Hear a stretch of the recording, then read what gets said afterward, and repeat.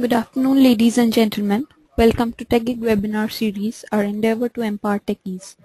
We believe that sharing of knowledge is the key to enhance our skills and grow us as professionals.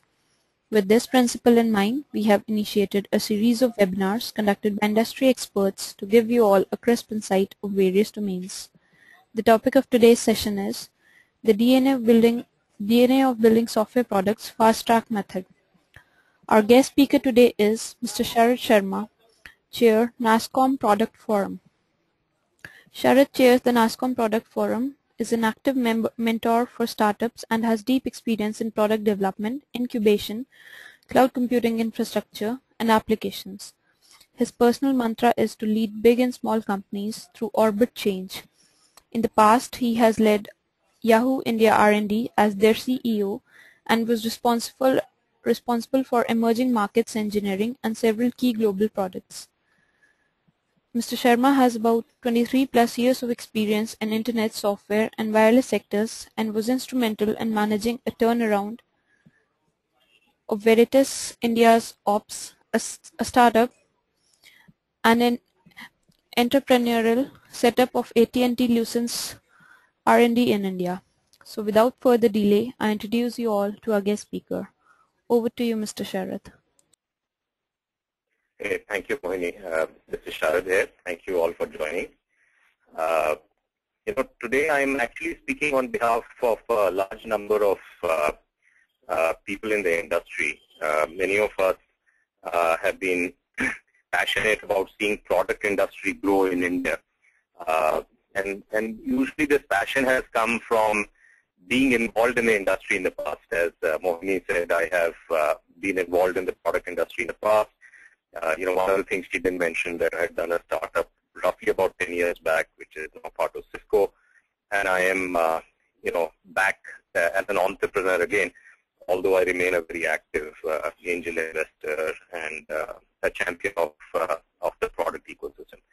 So today, I could go very wide and I could have shared with you the broad landscape that exists in the product industry, but instead of doing that, I want to take an important slice of the industry and go a little deeper into that slice.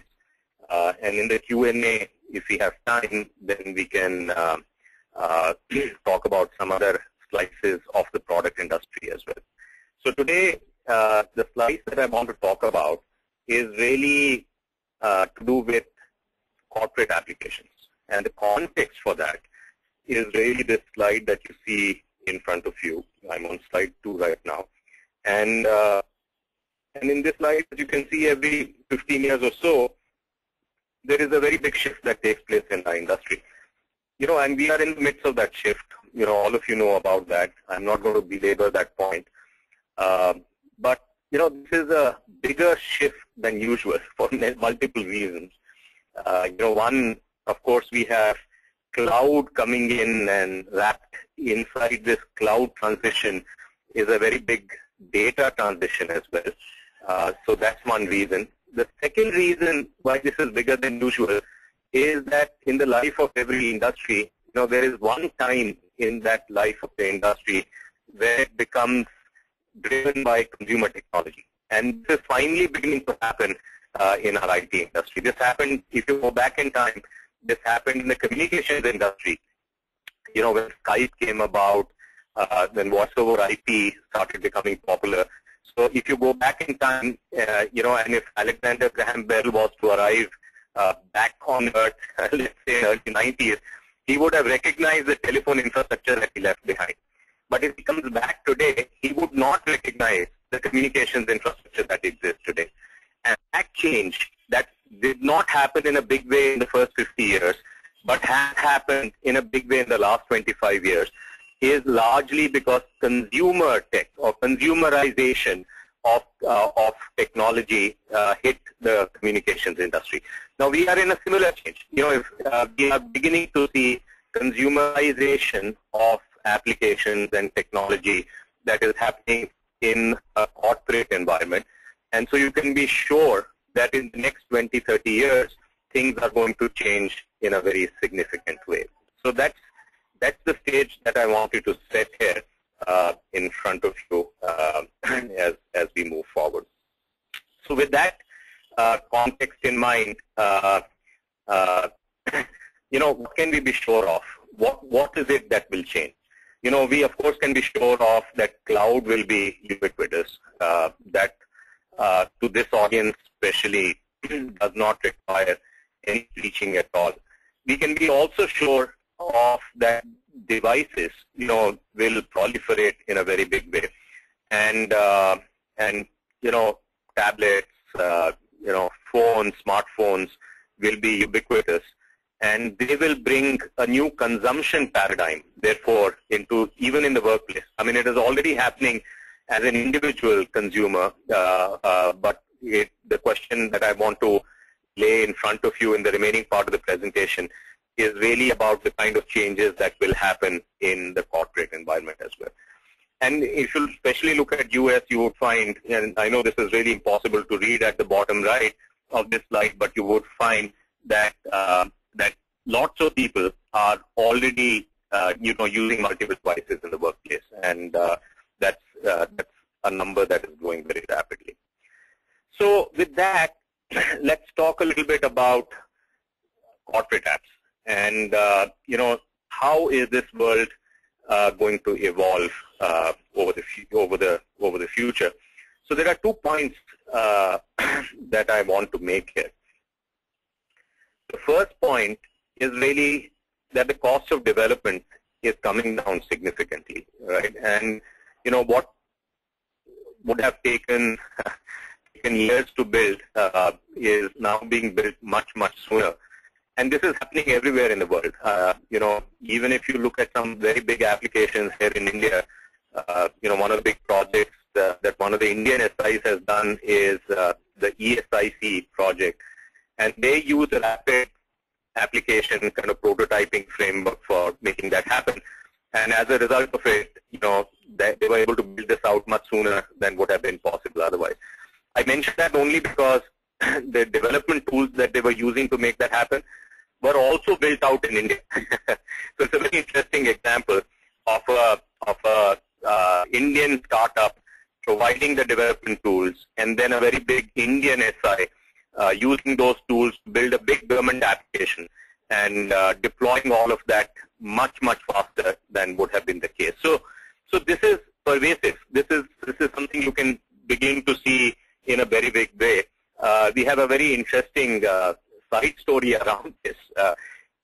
This session is tied up to some extent with the Nasscom Product Conclave that would take place on the 7th and 8th of November. And, and one of the sessions that we have showcases youngsters, people under 16 who have accomplished something in India. And one of the youngsters that you would see there is a 15-year-old, actually out of Delhi, and who has 11 Android applications in his name, and more than 100,000 downloads, for those applications, has written a 356-page book published by Springer on how to develop augmented reality applications for Android. So here is a situation where now 15-year-olds are writing books and applications in this new world. And why is this possible is simply because the cost of application development is coming down. It's both coming down on the time dimension, it is coming down on the team size dimension. And therefore the costs are going to come down. And this is significant. Why is it significant? Because in the corporate environment, and this is a very important point that I want to make for you, is that in the corporate environment, today there is a huge backlog of applications that are needed. And there is, as in any other part of the world, there is elasticity, there's price elasticity. So if the applications, corporate applications could be developed cheaper, then there will be more consumption of those applications. People will consume them in a much bigger way than has been the case in the past. And so therefore when you put both of these things together, what you get is an environment that we can predict in the future that there will be corporate applications, many more of these applications smaller footprint applications around, everywhere in the world, in Western companies and, of course, in Indian companies as well. Now, some people argue that this would only happen for supporting applications or for situational applications, and this would not happen for core applications. Traditionally the core applications have been things like ERP, and my own personal belief is that is not true at all. I gave you an example of ESIC, which was anything but a supporting or a situational application. It was a core application, and yet it benefited dramatically. I would say, from being able to be done quicker, faster, and cheaper. So this tsunami of lower cost corporate applications is going to touch every type of application that exists in the corporate environment. And some of the existing corporate applications, they will become much more platformized, and so you'll be able to build on top of those as well. And why is that important? And that is important largely because there is a new paradigm that is emerging. And in this new paradigm, what is happening is that you are seeing modularization of an application happen because of everything being anchored to a common data model. And so let me give you an example of that. If you went back in time and wanted to build a quote-to-cash application for the enterprise, that would have taken you a year or more. It would have been an ERP-like kind of an implementation. It would have been called at that time an umbrella application because, it would have been a big application, hundreds of people involved, spending a lot of time building it out. Today, you would accomplish the same thing by actually having lots of modular applications, and each of those standalone applications, something to do with quotation, something to do with CRM, something to do with accounts receivable, collections, and so on and so forth. And all of them, however, making sense, weaving a common story from quote to cash. Why? Because they would all be interacting with a data model that is consistent across all of those applications. So this is a reason why you are beginning to see a whole revolution that is taking place in this world of applications. And there is a flat world, I like to call it, that is emerging. And in this flat world, just the way you have an iPhone store where you can buy your consumer applications, you are gradually going to move to a paradigm where even corporate applications will be bought from these aggregated entities, where aggregation points where many of these applications would live. Now, it might sound to you that this idea that I'm talking about is somewhat outlandish. It is something that does not exist today and is not likely to exist in the near future. This may sound to some of you as something which is too far in the future, and that is anything but true. And and why I say that is because we have a number of companies already in India who have embraced this kind of a world in a big way. And some of these companies are well known, and I'm going to talk about them later in the presentation as well. But take Fusion Charts as an example, right? And that's a classic example of a company that is very, very niche focused and sells mostly to corporates, right? Most of their paying customers are corporates, and they have a very large presence, very large customer base in the Western markets, right? And guess, where did they build the company? They built it in Kolkata. So the point that I'm making is that it is truly a flat world. In this flat world, it doesn't matter where your application comes from. It could come from Kolkata, it could come from Bangalore, it could come from California. It doesn't really matter, because in this world, what really matters is do you have a great application or not? And if you do, then you have the power to be able to take your application and get it in the hands of corporate users worldwide. So this is the change. This is the opportunity that is there in front of us. Now, I must caution and say, look, what am I talking about? I'm by and large talking about SaaS type of applications. I'm talking about applications that are hosted somewhere, so you don't have a big deployment infrastructure that you have to worry about inside the corporate environment. They could be deployed in some cases inside a private cloud within the corporate environment, but either way, they're cloud-based applications. They are quickly deployed. The payment models for this are relatively simple. In some form of pay-per-use kind of a model kind of exists there. So if that is the opportunity in front of us, right? And if the opportunity in front of us is for literally hundreds and thousands of SaaS applications that will be built, they'll be put up on the internet, they'll be sold without on-the-ground sales force. They'll be sold remotely through the web, not to consumers, but as I said, to corporate environments, to businesses, to small, medium, large businesses.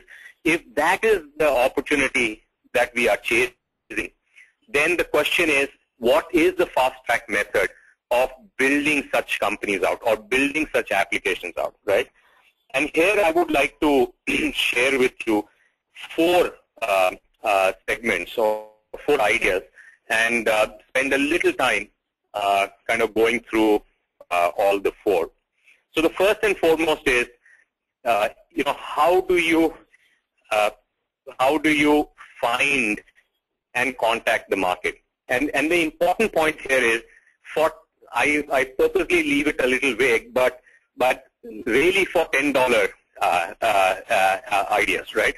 And these could be $10 a user a year, and there are applications like that. You have some Indian companies like Important, for example, in Bombay, is disrupting the HRIS market by offering full-fledged application, which is probably more in the range of, $7-8 a user a year, right?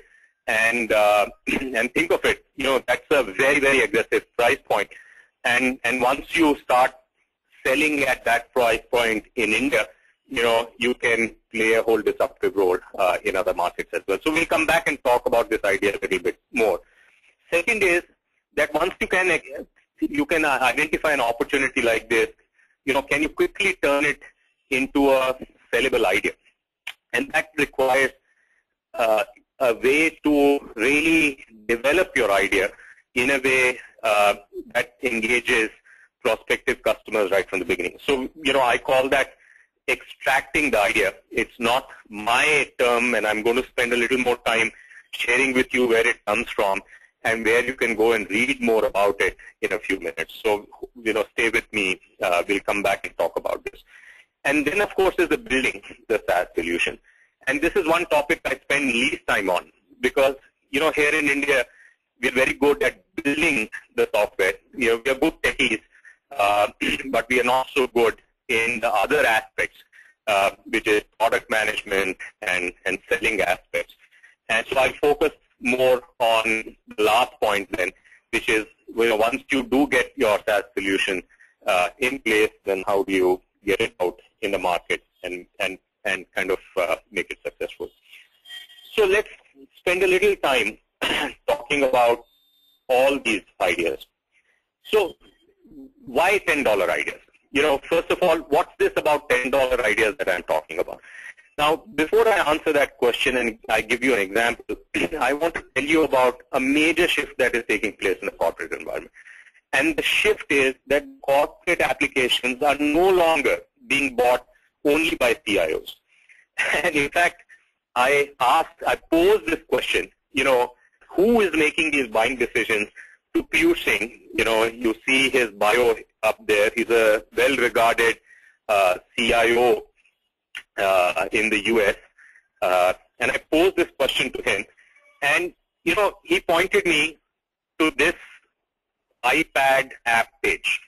And he said, look, I'm in the insurance business. Today, if I go there and look for corporate insurance applications, so these are not consumer insurance applications, I find 443 applications out there, right? And he said, you know what, this is a trick question. I wonder how many of them were there 3 years ago.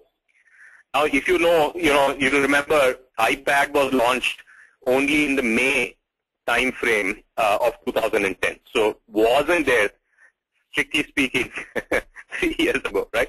So you are at a point where in 2.5 years, suddenly you have a situation where number of insurance applications, just the way I talk to you, they're not umbrella applications, they are modular applications that solve the code to cache kind of a problem that would have been earlier solved by one application is now being solved by a cluster of applications.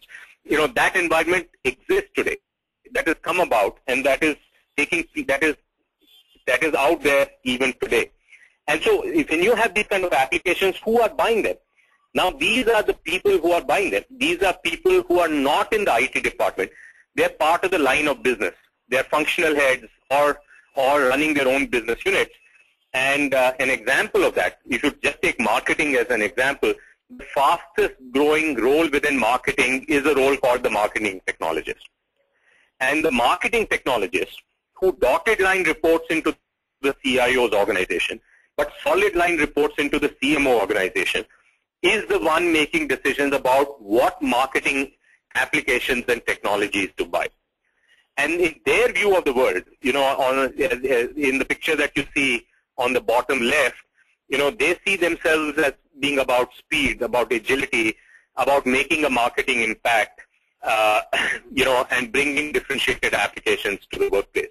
So these are the people there are new types of buyers that have emerged. These are very unconventional buyers. So if we have spent our last 10, 15 years, trying to sell into the CIO environment, just keep in mind, that world is changing very, very quickly. And that's an opportunity. That's a wonderful opportunity for new players to come in and take advantage of. And indeed, that is what is happening. So this is a good place to talk about the $10 story again. Because if you go back in time, and not too long ago, you would have bought a CRM solution at $200 a seat, effectively $200 a seat. And if you are IBM, which has literally 100-year history of selling, right? Where each sales executive carries a multi-million-dollar target. You would say $200 a month per salesperson is not bad. I mean, I can afford to spend $2,400 on my salesperson who probably carries at a minimum of $4 million target. And when I do that, I get a custom CRM application for my team, which is able to take advantage of my long history of good practices around selling. So it makes a lot of sense. There is a market, therefore, for Siebel type implementations, that market actually is still around. It continues to grow. But then Salesforce came around and they said, you know what, I give you something which is somewhat similar for $60 a seat. And you know the story, Salesforce has done very well in that area. And they competed with Siebel at the edges, but what they did was open up a whole new market underneath Siebel, because they were able to take their solution to people who could not even conceive of affording that $200 solution, but could definitely think of buying the $60 solution. And what is our Chennai-based company done? Our Chennai-based company went out and said, you know what, I have another CRM solution, and that is actually meant for smaller businesses. Those businesses who cannot even afford $60. I have something that I've thought through, built from ground up, and that's a solution that I'll offer to you at $12 a seat, right? And you know what? You know about Zoho, I'm sure. They're doing very well. They have a lock-in in this part of the market, the $10, $12 per seat market. So this phenomenon of opening up of this bottom tier is what we are talking about. This is happening even inside big companies. That is the big point that I want to make for you. It is, of course, opening up opportunities to sell these kind of applications, $10 applications, to smaller businesses, to the SMBs worldwide. That opportunity is a very big opportunity by itself. But layered on top of that is another opportunity where you can actually go out and sell these $10 a seat applications, even inside big companies, big enterprises. And that is something which is very important. So the question then is, how do you find out about these opportunities? How do you put your hands around the ideas that could be commercialized? And that is where I would say this whole thinking about lean startups, about customer discovery, have become very important. And the backstory there, of course, is that in the last 5 years, there is so much new learning that has taken place about how to handle the early stages of the company much better. The iterative portion where you are learning, engaging with the market, not necessarily with the product yet built out, very often with the product not yet built out, right? Where it is an idea in your head, and that is something that you are trying out. And that idea has taken root in a very big way. And as it has taken root, more discipline has emerged in making it happen. And so these are some of the questions, for example, you could start asking people to be able to extract that idea that you could commercialize. Now, I could talk a lot about this, but I think the beauty of this whole new wave of sharing that is there is that you can actually go to the source and learn about it. And I would strongly encourage you to check out Dane's videos where he talks about idea extraction. And what is more, he doesn't talk about it. He lets you overhear, watch the process at work where people have done idea extraction and have successfully turned them into businesses. And you have the privilege of being able to listen in on that process and see how they had done it. So this is something, which is very, very amazing and interesting. This is something we here in India need to focus more on, because before we build, is this exercise that needs to happen. And only once we have wrapped our hands around the problem, we've wrapped our around the pain, the way we are going to resolve that pain, and validated that this is a sellable proposition, then only we should go out and build it out, right? Building it before all of that is done is no longer considered to be the right way to proceed forward. And again, this has been happening. I mean, it's not that it's not been happening. We have our own success stories where people have somehow stumbled into this. There is this success story about Apartment Adda where Venkat, stumbled into this idea because he happened to buy an apartment, discovered that his building society, the new apartment society, didn't have a good solution, hacked it together, and now, of course, has managed to turn it into a very viable business. This happened with curated as well, where again, they're not selling a $10 business, but they're selling literally a 10 rupee business, where they're doing payroll processing for you for 10 rupees per employee per month, right? So again, people have stumbled into this.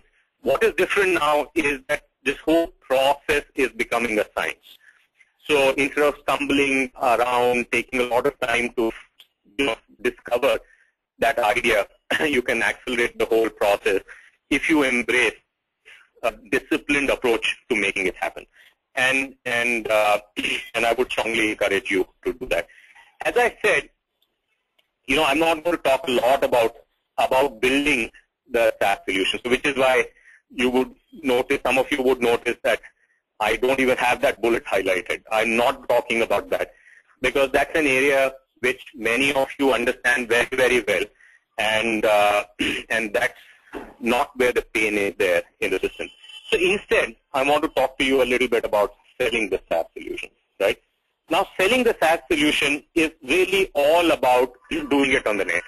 So if you got to do it on the net, obviously the first place you start is with your landing page, right? And I show you an example here of a landing page of an Indian company yeah, Orangescape out of Chennai again.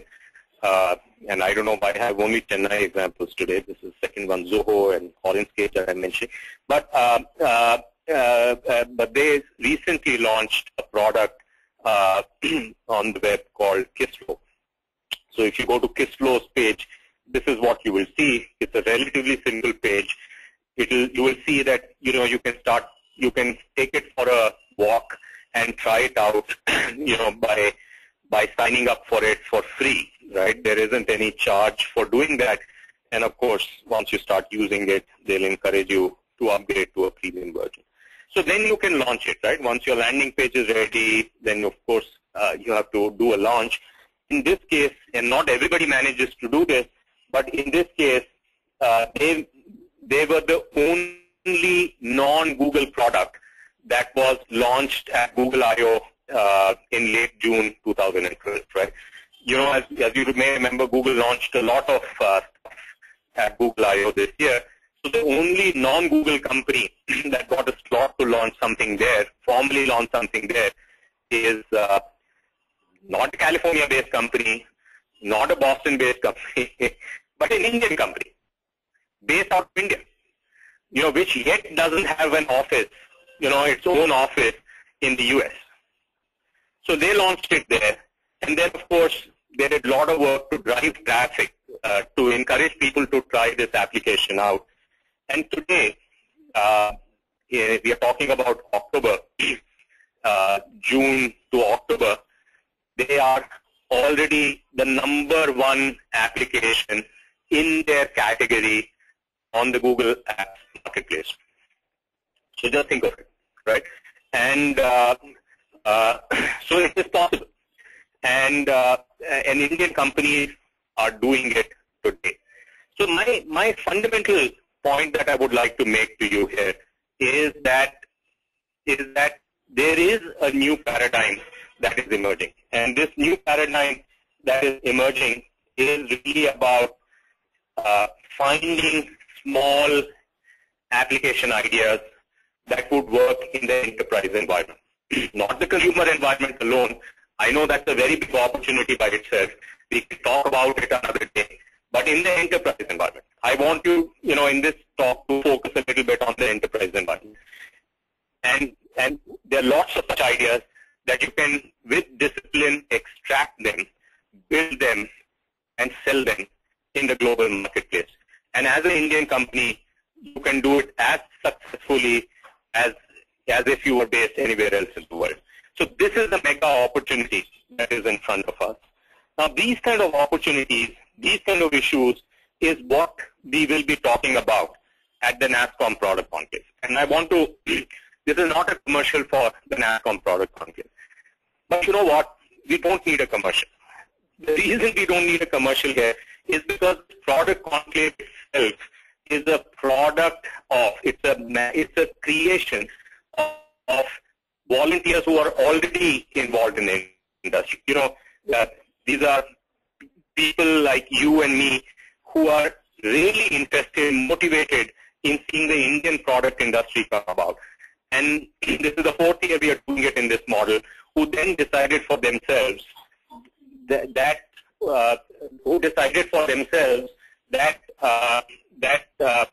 we got to do something by using a Wikipedia type of a model, by spending a little time on doing something for the industry. We can construct platforms, and we can construct events like the Product Conclave, which can be world-class in nature. So this is what has happened. Very often people do it for the sessions that are curated by people for themselves. I see one session up here which is called content marketing, which I see on the top left here. And by the way, the content marketing session manager is Amit Ranjan, who, as many of you may know, is the co-founder of SlideShare. Right now, he's the CEO or the session manager for the content marketing session. And so, why is he doing that? Because he's doing that. This allows him to clear up his thoughts about how to do world-class content marketing, how to then present a session that everybody can benefit from.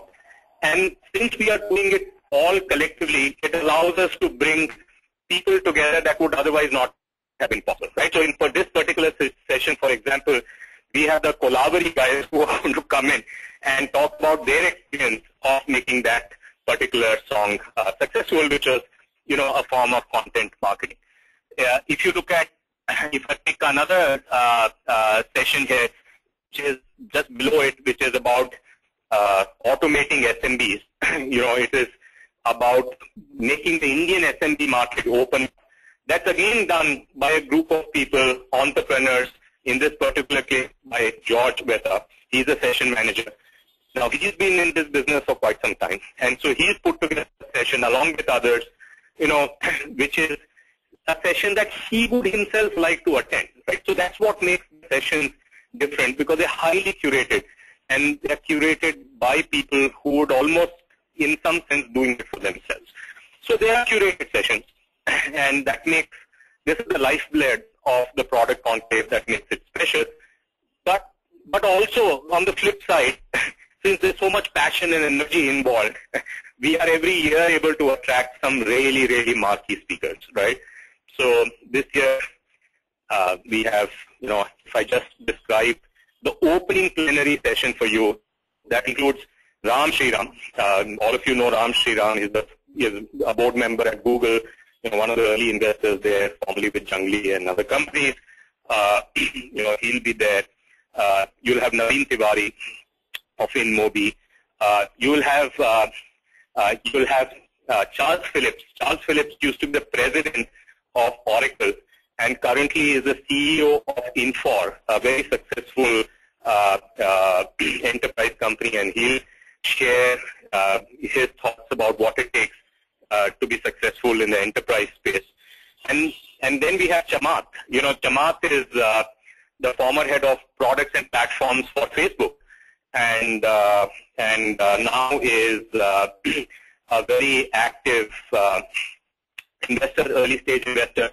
By the way, he is one of the top 10 poker players in the world. I mean, truly outstanding individual, who is never been to India before. This is the first time, and you'll be happy to know will also announce his first angel investment, early stage investment in India, during the conclave. So this is just the first plenary, and I could go on. We have lots of marquee speakers, including Rob Nail of Singularity. These are guys, Singularity University, who believe that the cognitive abilities of computers will be higher than that of a human being in 2037. And a whole new paradigm will emerge. Either we'll work for the computers, or we'll have to find a different way to get computers to work for us. So these set of people are focusing on a whole new class of problems, and he'll talk about exponential technologies. So there are lots of marquee speakers. I would encourage you to go to the productconclave.in page to learn about these. Our breakout sessions, which is where the action is, they are all practitioner oriented, because as I said, they are by the product entrepreneurs for product entrepreneurs. So that's the kind of a model that we have. I am sure many of you have heard about it. If you go to this page, you can see previous year's videos and get a sense about what is likely to happen this year as well. So with that, my 40 minutes are up, and I'm going to stop here, and so that we have adequate time for question and answers.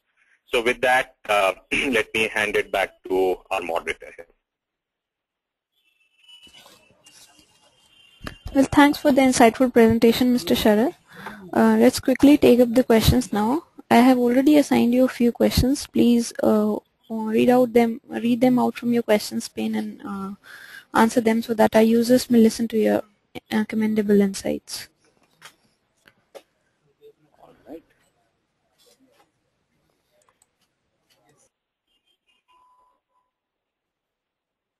Okay, so there are quite a few questions that are already there.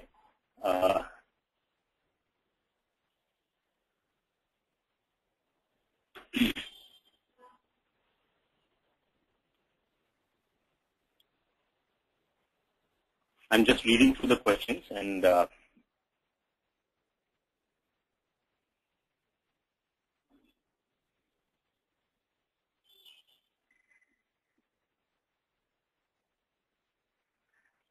let me start with Devendra's question, and his question is, while selling SaaS, while setting SaaS, the initial cost is very high, and using the $10 idea will take a long time to recover, the money that is spent in building that app. Is there any better solution to get an ROI? Right. So you know what? Devendra, the question here is, I'm reminded of a very interesting conversation that took place, 7-8 years back, and there was a team that had come up with an idea, and this was a physical box that they were going to build, and this is at that time there is Dr. Sridhar Mitta, who used to head global R&D for Wipro. This was an idea that happened in his team. He tells the story, which is very interesting. So he asked the team, how much do you think customers will pay for it? And generally speaking, the team which had come up with the idea thought it would be between $70 to $100. Then he asked the team to go out and find out from their customers, potential prospective customers, how much would they pay for it? And much to their shock, they discovered that the answer was less than $10, right? So obviously, if it was hardware, this was an idea that was dead on arrival. Why was it dead on arrival? Because in a hardware setting, that the hardware, the bill of materials for the hardware alone would have been more than $10. So if you could only sell it for $10, this was no go. This was not going to make money, right? And so therefore, that's an idea they decided not to pursue, and nobody felt bad about it, right? Because it was clear to them that there wasn't a market, there wasn't a ready market for it. Now in software, very often, we continue to make those mistakes, where we build a product for millions of dollars and then discover that, we can't sell it for whatever amount that we thought we could, and instead we end up selling it for a much lower amount. So I'm going to mention an example of this. This is actually a positive story, but I'll give you an example of this. There is a Delhi-based company that got funded, raised, if I remember right, $8 million. They built a SaaS product out. They were selling it for 400 rupees per employee per month. Not making good progress, decided to wind down the company to convert the existing pipeline to recover some money to retire the debt, gave it away for 400 rupees an employee a year. And this was in 2008 time frame. 2010, it had turned profitable, now sells the same thing at 300 rupees per employee per month.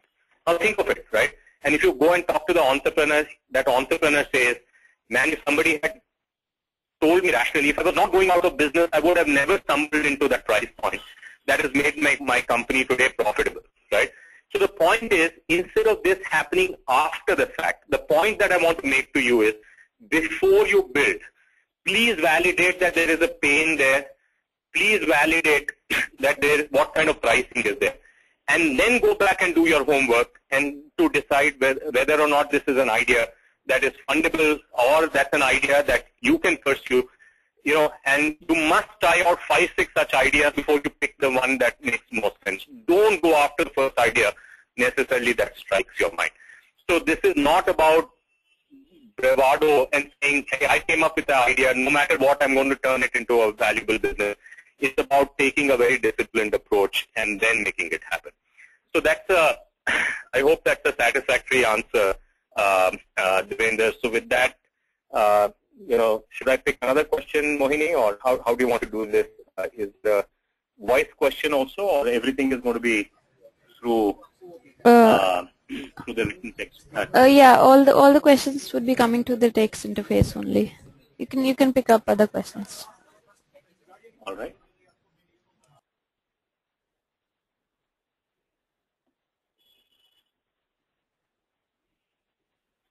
So there's a question from Samir Wag. He says, we have a cloud-based ERP solution, and how do I use Product Conclave? What can it do for me? So as you look at the whole program for the Product Conclave is up on the web, so I would encourage you to look at this. And when you look at this, one of the things that is not visible on that program is what is not there. So what I think, you have to do in a product company is focus, focus, focus. Focus means deciding what not to do. And in the Product Conclave, deciding what not to do is a very important part of this. And this year's Product Conclave, the focus that you will see is really all about go-to-market. See, we have some focus on design and user interface because those are pain points. We have some focus on product management, but essentially the focus is really design, product management, and product marketing, positioning, sales. All our breakout sessions are related to that. We are not doing much of the technology because we're finding that there is enough activity in the ecosystem to address the kind of issues that are coming up in technology. There is HasGeek on one side, there are other events that are taking place. And, in our success and failure as product companies, we are stumbling increasingly because of our weaknesses on the go-to-market side rather than our weaknesses on the build the product side. So our conclave is filled with sessions related to that. And I would encourage you to browse through the program. You'll find a number of useful sessions in that space. So that's a quick answer to Sameer. Let me pick another question, which is from Naveen. Naveen Austin Fernandez. And Naveen asks, is the $10 app really going to work in India? The penetration of smartphones in India is so less compared to other countries. Basically, the market is not ready. How do we handle such situations? It's a very good question. And, I just want you to remember this $10 is a hook for me to get your attention, is to say that it should not be hundreds of dollars because the new class of opportunity that we are talking about, is going to open up. You'll be able to sell on the web. You'll be able to sell without a field sales force, without having a sales force in front of the customer, only if you are priced very attractively, right? If you are not, then you need a field sales force, somebody who will be able to handhold and make it happen. Now, since your question is specifically about India, in India, selling to businesses on the web is a challenge. Why? Because the businesses have not yet become comfortable buying anything on the web, right? I mean, in the US, they started buying office supplies on the web before they started buying software on the web, right? And that hasn't happened in India. And that's going to take still some time for it to happen, before that market will open up here in India. So selling to small businesses on the web is still a very, very big challenge. And therefore, you end up eating something on the field sales force side to be able to convert your prospects into actually customers. And therefore, the cost of selling is very high. And therefore, being able to price it aggressively becomes very, very difficult. Having said that, India is a very price-sensitive market. So great tip, an example that I gave you earlier, is making headway because it's priced so aggressively. But in all of these cases, I would caution you that the market is there, but it's a harder market to develop. And some people believe, and I happen to be one of those, that we are where e-commerce was 3 or 4 years ago. If you went back to 3 or 4 years ago in India and you talked about e-commerce, there were a number of companies, but no one company had broken through. At that time, the question was, is India ready for e-commerce? That was the most often asked question. Today, the question people are asking is are Indian small businesses ready for SaaS? And some of us believe that that moment where the shift will take place is coming. And that's actually the focus of the session that is called Automating SMBs. I would encourage you to attend that session because that's really about saying, is that wave coming? And if so, why? And what are the 3 or 4 things you must do to prepare yourself to be able to take advantage of that opportunity? So rather than, take the thunder out of that session in the next few minutes, I would strongly encourage you to go and attend that session. By the way, all our sessions are videotaped and put up for free to anybody to watch. If some of you are not able to attend the session, I would still encourage you to go out and consume that content after the sessions are over, a few weeks after the sessions are over, because our larger agenda, this is a pro bono effort, this is a volunteer effort. None of us are going to get richer. We are not doing it for money. This is completely pro bono, non-profit effort. We are doing this to actually spread wisdom so that our ecosystem, our companies can be more successful. So if those of you not able to attend, please take advantage of the content all the same. So let me pick another question that has just come in.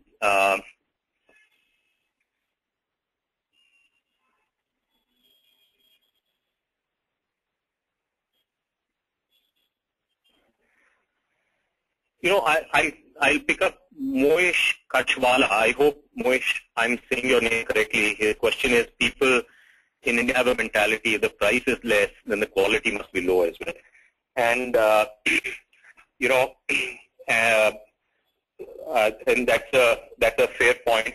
But at the same time, people are very value conscious. They want to make people, you have to deliver value. So it's not about price alone. It's about being able to offer very attractive value. And the Indian IT services industry did well because they were able to claim, because of SCI, they are high quality and low cost. Otherwise, they would have suffered the same fate, Moish, that you're talking about. So when you go and sell a low cost application, you must make sure that the look and feel, the credentials of the company, the way you present yourself, the way the software presents itself, and then people try it out, it does not communicate low quality, it communicates high quality. So that's in your hands. I think that's an eminently solvable kind of a problem that an entrepreneur can control. So I'm not so worried on that count per se. Picking up on Gagan saying we have good techies, he says you said they are good techies but not good in other aspects of the business. And how do we nurture such skills? Is there a platform available? Now, some of us who are active angel investors, we have a joke. We sometimes we have a joke here. I'm based in Bangalore, and one of my angel partners is based in Delhi, and we have a joke that we sometimes are looking for companies that have the tech muscle of Bangalore and the sales hustle of Delhi. Right, and and when you find both of those skills in one company, it may be anywhere. Most recently, I invested in a Bhopal-based company, OrisNet, but it could be anywhere. Then there's a magic that can happen. Now, the interesting thing here is that in this new world that we're talking about, where we are selling on the web, the kind of sales hustle that you need is very, very amenable to anybody who is good, who has good communication skills, and is, even if that person is geeky, may not have all the sales savviness that a field Salesforce salesperson would have, that person can be very effective on the web, right? Because what matters on the web is not the traditional sales hustle, but what matters on the web is your ability to step in and help people, educate them, provide guidance, provide some knowledge, and do it in a way that builds up your online reputation. And that kind of hustle that you need is easy to embrace, much easier to embrace than the traditional kind of a sales hustle that has existed. Which is why many of us are so optimistic about this emerging world where people are able to sell their software on the web itself. Now, your question is there a place people can go and learn how to handle this well? And I think, one of the things that has happened this year in a very big way is the rise of accelerators. Almost in every city, there are accelerators that have come up. In Chennai, there is the Startup Center. In Delhi, there is GSF and many others. The Times itself, Times Group has something called the Times Incubator. So there are many accelerators that are coming in, and what they are doing is they're really pooling people, both entrepreneurs as well as mentors, And so if you really want to up your game, I would say that for first-time entrepreneurs, the accelerators may be definitely one option to focus on. The second is, you should just start doing something, right? I mean, there's nothing that prevents you from becoming active and having an online identity, responding to comments, being active on blogs, answering questions for others. And that is a good way for you to start building your muscles in terms of how you can get influence, without control. And that's really what entrepreneurship is all about. So I have probably about a minute or two to go, and maybe I can take maybe one question. What about this is an Anirban Roy. I think Anirban, we know each other. What about shrink-wrapped products? Do you see any positives about it? I'll take you to 2 years ago, not last year, but the year before. and we had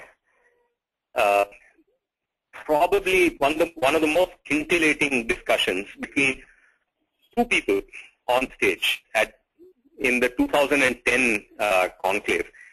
And this was Bharat Goenka of Tally and Sridhar Vembu of Zoho. Now here are two individuals who have both been successful by any yardstick, right? Both are passionate believers of the opportunity that exists within the small business area. But they both had very different viewpoints at that point in time. Bharat believed less in SaaS at that time and more in shrink-wrap software. And of course, Sridhar was all in for the SaaS model. And the beauty here was that both of these guys are, they think from first principles. And despite their success, had the humility to hear each other's viewpoint. And I would, I don't know whether that video is even available still, and it'll be good to go through that debate. There you get the viewpoint, the richness of this conversation. But I think that issue, some of those topics that were discussed about what's going to happen in the future, they become moot because we've gone past the stage, in my mind at least. If we were to set it up again, a similar pairing, I don't think they'll have the same discussion because many of the things that they were worried about, they have ceased to be important. And we are in an era where cloud-based and therefore SaaS-based models have become predominant. And I think the current downturn in the Western markets is aiding the rise of this SaaS model as well. Much the same way the previous downturn that happened after the .com bust was a very big wind behind open source. Till then, many big companies were reluctant to embrace open source. But because of the .com bust and the economic downturn that followed, people became open to new ways of consuming software, and open source benefited. And I think this downturn that we are going through worldwide has made people much more open to the SaaS paradigm. So I personally feel we are at an end of an era for the shrink-wrap software and a start of a new era of SaaS software. So with that, I'd like to thank you all for your time and your patience and for all the questions that you posed, most of which I was not able to get to. But all the same, thank you for your participation. And with that, back to the moderator.